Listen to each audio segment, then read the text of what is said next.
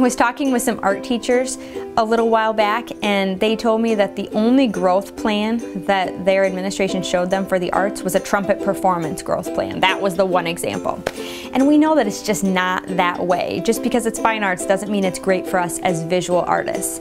And so through this class, showing student growth in art, you're going to see several samples of art-specific growth plans from around the country to help you form a growth plan that works for you. And you're going to be able to comprehensively develop that growth plan, and you'll be able to take it directly into your classroom, whether it's next month, next semester, or next year, from start to finish. And I think you'll really enjoy the feedback you get as well to make sure you're not missing anything when it comes to your growth plan.